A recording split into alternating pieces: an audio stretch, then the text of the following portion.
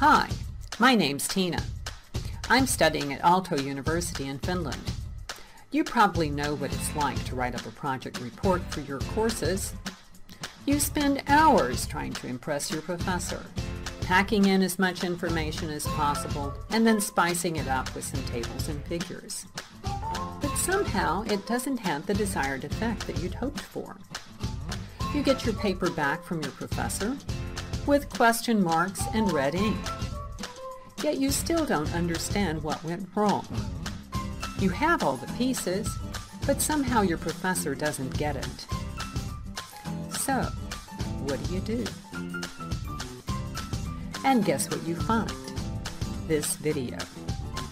Here is what I learned. First, you need a powerful engine that will drive your idea through the paragraph. This is called a topic sentence. It contains the topic and the idea that will control the paragraph. Now that you have this powerful engine, it's ready to pull its load. Following the engine is an important train car that provides a power source for the engine. Think of this train car as a supporting idea. Connected to that first important car are two more train cars. The function of these cars is to boost the power source.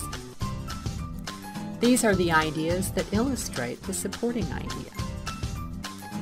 Now, since you have this powerful engine, you want to make good use of it. So, let's add another important car and two more booster cars. This is the minimum for your powerful engine. Two supporting ideas with boosters. Now your train is almost ready.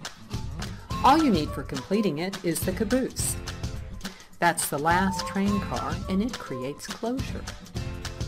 In a paragraph, it's called a concluding sentence.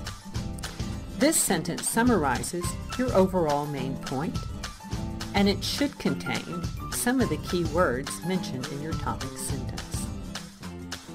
So now it's time for you to try making your own train.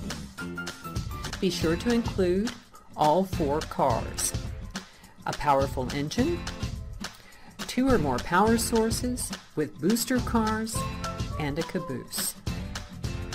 For more help with paragraph writing, watch our next video.